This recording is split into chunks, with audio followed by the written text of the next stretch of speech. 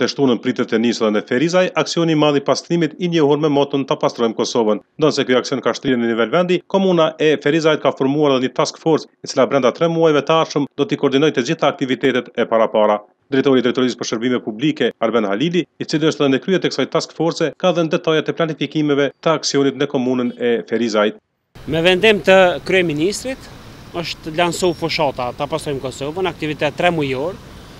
Do të fillon ditën e shtunë me datë 15/9/2018. Komuna Ferizajt në krye me kryetarin Agim Aliu ka formuar një task force që do të jetë borcë këtyre aktiviteteve në vazhdimsi deri në përmbyllje të kësaj fushate. Ta kemi parasysh që komuna ka bërë një plan operativ për datën 15, konkretisht ditën e shtunë, ku janë të inkuadruara gjitha institucionet publike dhe private dhe grupet të ndryshme të vullnetarëve, shoqata të ndryshme kulturore, artistike, sportive, klube të ndryshme, institucionet fetare, në këtë rast Biku, Kisha Katolike, Kisha Ortodokse, shkollat fillore, shkollat e mesme, gjitha institucionet publike dhe private. Secili me këtë plan operativ, secili institucion e ka një përgjegjësi të vetën, ku është e precizuar me saktë. Gjithashtu edhe klubet të ndryshme, organizatat të ndryshme jo qeveritare janë pjesë e këtij aktiviteti dhe po besojmë që do të shkojë mirë puna dhe mbar. Aksioni simbolikisht pritet të nisë në fshatin Dremjak, në vendin ku edhe ndodhet deponia më e madhe e egër. Zyrtarët thonë se këtë deponi pritet që me këtë aksion edhe të zhbëhet. Siç e dini, në vazhdimsi komuna Ferizajt është marrë me trajtimin e mbetërinave.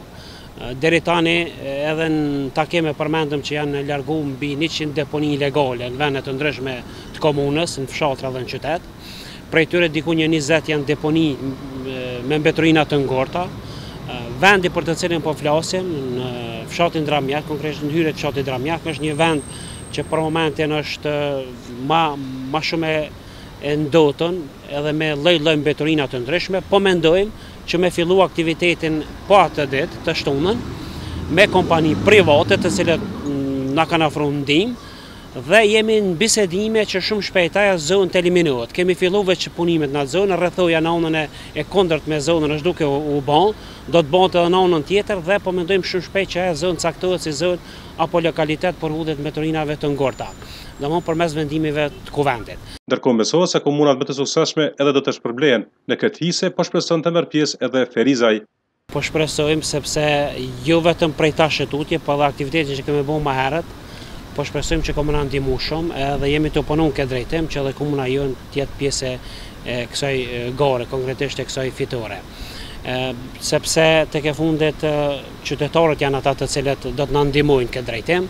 Unë kam një apel të qytetarë që mundësisht t'i hudhin mbeturinat në vendet të destinuara për mbeturina. Sido që të jetë, ky aksion që do të vazhdojë për 3 muaj ka për qëllim që krahas eliminimit të mbeturinave të rrisë edhe kujdesin për mjedisin dhe respektimin e orarit të hudhjes së mbeturinave.